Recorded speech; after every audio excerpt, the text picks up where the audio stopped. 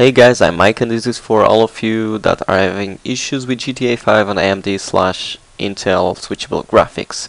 So you launch your game and you have an error message like this.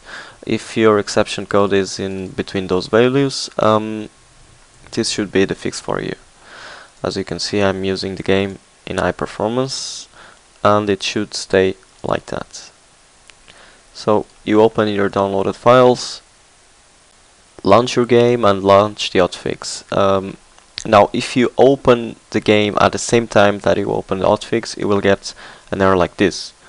And the thing you have to do is open your game, wait a bit, and then open the HOTFIX.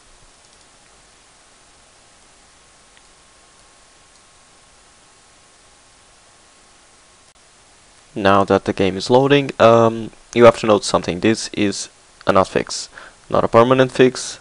That's something for Rockstar to do. Also, it takes a bit of time to launch the game, so I'm just going to skip the video ahead when the game is loaded. So the game is now loading. You can close this and close this, and so if you come here and see GPU load on my AMD is 84%, that means the game is running well. Now that I closed my shitty recording software, you can see the game is running smooth, even with fraps running. So now you can play your game and enjoy the game with decent graphics and no breaks. The settings I'm using right now is something like this. I'm using a bit more than I should, but then again, as long as it doesn't break, it works, so awesome. Okay, for the ones who are curious about how does it work, I'm just stepping over the problem.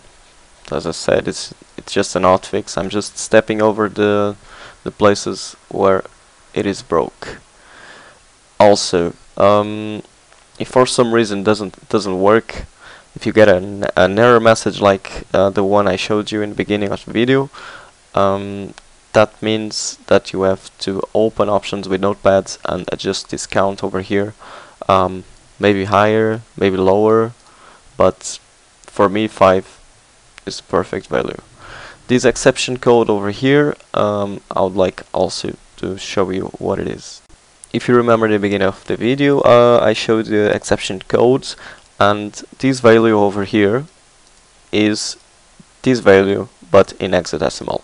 So if you have a different code, what you could try is eventually paste that over here, that's calculator on programmer mode, paste it and then copy the decimal value here to see if it works. Well guys, that's it. I hope I can help you, or this helps you somehow, and good gaming.